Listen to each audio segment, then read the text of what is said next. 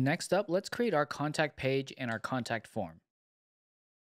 Now the contact page will be a component again. So let's go here. We'll open up a new terminal, ngg component contact. All right, so we have our contact component, and let's make sure we can see it. So in app components, right above app home, I'm going to say app-contact. Now this isn't ideal, obviously, to have our app contact and our app home on the same exact page. So in a future lesson, we're going to make sure that each of these are set to routing so that this only shows on /contact for our route, and this only shows for the actual home page. But right now, since we're just testing these components, we're just going to throw everything into app component and show them here. All right, let's start working on our contact form. We're going to start with a hero section. We'll create a hero section at the top to add a title to. So we'll say section, class is hero, is primary, is bold. And this is just from knowing the classes for so long. So we'll say div class hero body, div class container, and this makes sure it's not going left to right. It has a little bit of a padding on each side. H1 class is title, contact us. All right, that looks good. Let's create a new section now. So that's our hero section for the title. We'll say section, class is section. And instead of a hero, I'm just going to use a section class. And that just gives simple padding instead of all these nice colorings. Div class container. And this is where our form goes. All right, let's start the form now. So we're going to say form. And then we're going to have a name, an email, and a message. And also the submit button. Now I want to talk about Angular forms real quick. Angular lets us build out forms very easily, and it gives us two different ways to build them. One, we can build them what's called the template-driven way. So here's one. One is the template-driven way, and two is the reactive way. Now, the reactive way is where you build out your form inside of your JavaScript class. And by defining it inside of our JavaScript class, this gives us a way to kind of build the form however we want. And what I mean by this is, let's say we have a giant complicated form that comes back from an API call. We can build it by doing an API call here, create API call, and then using that response from the API call to create the form based on API fields. And that's kind of one way you would use the reactive way.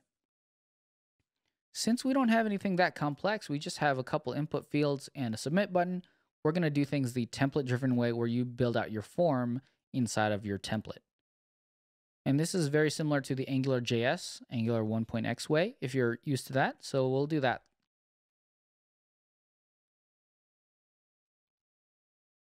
And to get a little bit of spacing with a Bowman class, we're going to say div class field. Uh-oh, they don't have divs down here. And then in here, we're going to say input type is text, name is name, class is input, and that's a Bowman class to get a little bit of styling there. And let's save that. Cool, so that's our name. Let's give a label here. Okay. I believe this also needs a class of label. There you go. Now let's take these both, copy it down here into email field. The type is email and the name is going to be email. Oh, and this also should say email.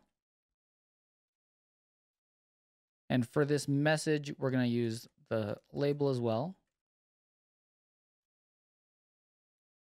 But instead of the input, we're going to say text area. Name is message. Class is text area. And that is our text area. And finally, for the submit button type is submit. Class is button, is large, is, let's go with warning for a yellow. Contact. Or send. Let's do send. All right, so we have our contact form and a little bit of Bowman classes, but now we have a good looking contact form. And so far we've done 0 Angular work. This is all HTML, right? All just good old HTML elements and HTML, CSS classes. Now to start working with Angular's forms, we have to tell Angular that we want to use its forms library. So let's go into app module where we register everything. And under imports is where we're going to add the forms module.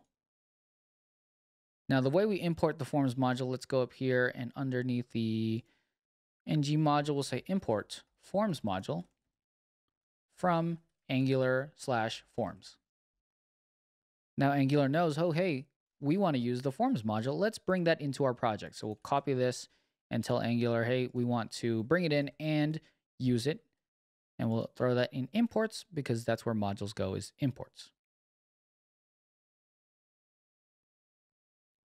Okay, so that's all we need to do to tell Angular we want to use the forms module.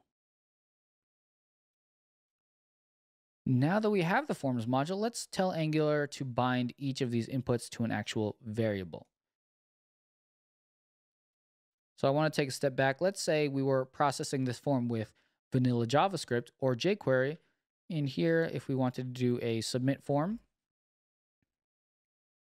we would have to grab all the fields and their values, right? So you'd have to say const name input is equal to document.querySelector input where name is equal to name or something like that. And then you would say name input. Oh, sorry, you would pull the value out of this. And then you would kind of do that for each one, right? Well, Angular doesn't really need us to do all of this grabbing and pulling from the template. The template is bound to this class. And by doing that, all we have to do is say, okay, well, the variables that exist here are name, email, and message. And by binding these properties to this class, Angular knows that we have these 3 variables available. Now we just need to tell Angular, hey, okay, name is going to apply to this input. And we're going to use what's called the banana in the box. So this is a property binding, and this is also an event binding. And let's say ng model is equal to name. Now I know we haven't touched on templates too much yet for property bindings and event bindings, but this is the way that we're going to two-way data bind this variable to our class. And when I say two-way data bind, that means that the variable here is going to get put into the template. And then if it changes in our template, it gets bound to the class. So it goes 2 ways, right? It goes from the class to the template, template to the class. And if you're familiar with AngularJS, that's the equivalent of ng model, although it is way more performant in Angular 2, version 2 and up. So we have bound this. So let's make sure our two-way data binding works. Up here, let's say name, and this is the way we take variables and throw it into our template is double brackets. So we'll save that. Let's take a look at our template. And notice as I type, it automatically updates this name variable. So it's bound to our class, and then our class binds it to this interpolation variable here, which is a fancy word for just saying inject this variable into this section because there's double brackets, and that's how Angular knows where to inject. All right, so we have ng model name, and what's cool too is let's say we refresh this, and I told you it was two-way data bound. So if we change it here, name is equal to Chris, it should automatically update the template, which it does. As soon as I saved, since it's bound here, it gets bound to the template. All right, well, let's take this out. And then I'm also going to use a little bit of TypeScript magic here, and we're going to say these are all strings. And that's just helpful so that when we visit this component, we can say, okay, well, the 3 things we need are name, email, and message, and they're all going to be strings. Self-documenting code is very important. And let's two-way data bind these two. ng model is equal to email. And let's do the same for message. Now we need to listen for the form's submit event so that we can process this form. We're going to say ng submit is equal to submit form. Now you might be wondering about these parentheses and these brackets inside of our HTML attributes. These are completely valid HTML. This is the way that Angular listens for events and declaratively binds event listeners to our HTML. So let's delete that. And what we're saying is when this form gets submitted, use the method on our class called submit form. So we'll go down here, submit form. Let's make sure it works. Alert, I am submitting the form.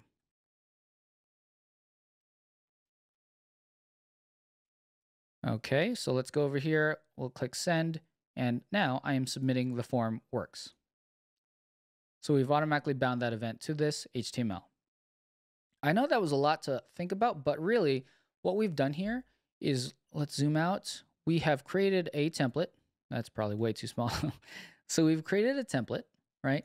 And since it's a component, it's bound to this JavaScript class, ES6 class. And we have name, email, message, which is the way we define variables and properties on ES6 classes. We just throw it at the top of it. And then in our template, we bound it to our 3 inputs. And then we're also binding an event, a method, to an actual event. So you can see how these components, right? The template is very directly bound to the class that it's attached to. Again, components make things very, very easy to maneuver around because everything is so tightly bound together. Template, styles, and class are all one component. Let's take this one step further inside of this alert. I want to say const message is equal to, and I'm going to use ES6 template backticks. And this is so we can do a template string. My name is, and I want to show off my name that's in this name variable. So how do we do that? Well, we're using an ES6 class, so we can say $, and this is how you bind variables into a template string for ES6. You can say this.name. So save that. Over here, let's update my name, Chris, and then I'll click submit. I'm submitting the form. Oh, that's because we didn't alert the actual message. There we go. Chris, send, my name is Chris. Okay, and let's do a little bit further. My email is this.email. My message is this.message. Try that again with some random text, send, and now we have our data bound name, email, and message. And this is how you would submit a form using Angular, right? You would have properties, and then you would have a method to submit the form, and then you would just do your API call or HTTP call wherever you want to send your form content to. And the cool thing is we have access to these properties thanks to this dot, because we're referencing the class and the property on that class, which is this. All right, that was a good crash course into forms and how Angular kind of binds data into its templates. Let's move forward a little bit more and let's do some validation on the form.